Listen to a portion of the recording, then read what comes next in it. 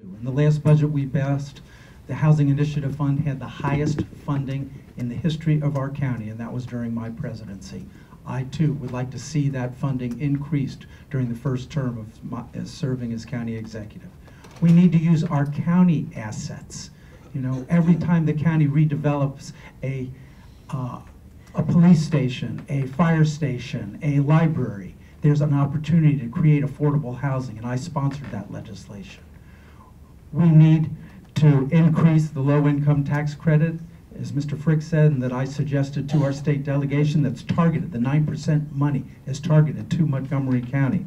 And we have increased our MPDUs in Bethesda and Westbard and other places to 15%. We need to do all that and more. And your question, I think, included, would we work with GCAR to find ways in which we can increase the real estate community?